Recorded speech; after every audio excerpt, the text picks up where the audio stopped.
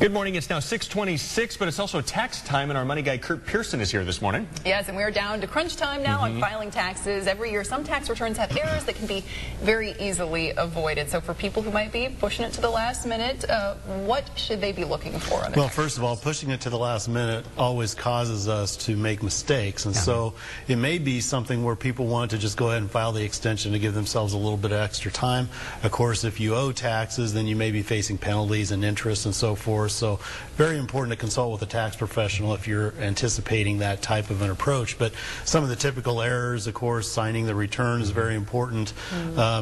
Simple math computations sometimes kick a return out. Of course, if there's a mismatch between what has been reported to the IRS from your employer and what you report, that's going to kick the return out and cause delays. So some of those basics are very important to get those right. The TurboTaxes of the world have become so popular, and so many people rely on them. But when you use them, you're always wondering, am I cheating myself out of money? That's kind of a debate to have, isn't it? Yes, it really is. And one of the key red flags about maybe it's time to hire a professional is if you've had something significant happen during the year, a major life transition, or if you've had a significant raise or certain events. Very important maybe to get that tax professional involved.